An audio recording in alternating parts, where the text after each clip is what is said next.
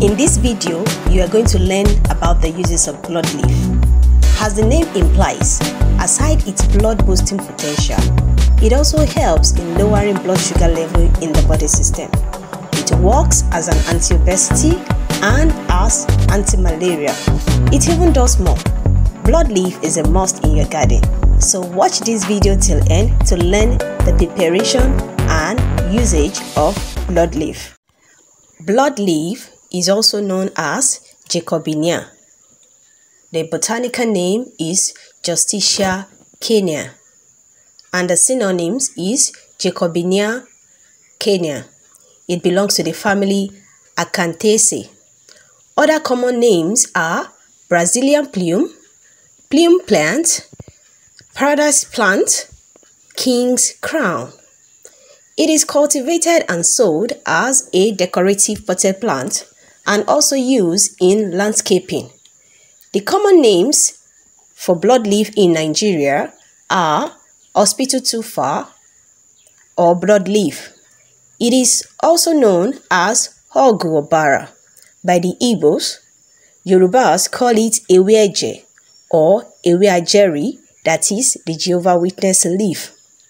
There are also a couple of other plants commonly called blood leaf. So in this video, I will stick with Jacobinia. How can we grow Jacobinia? This plant is best propagated from the cutting of the stem.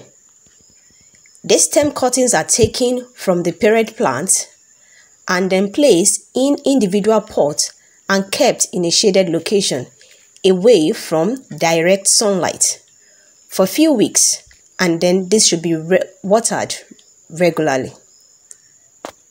Medicinal properties of Jacobinia. The leaves and flowers of Jacobinia cooked in water is proven to reverse anemic condition, that is loss of blood.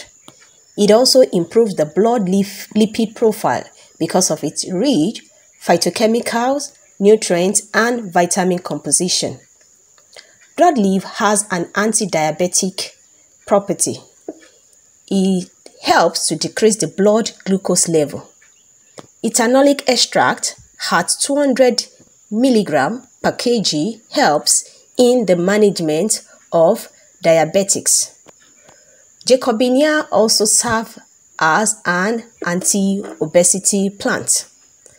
The methanolic extract of Jacobinia leaf, that is squeezed with methanol, helps to combat anti-obesity. 10 ml of methanolic mix of Jacobinia leaf will help with obesity.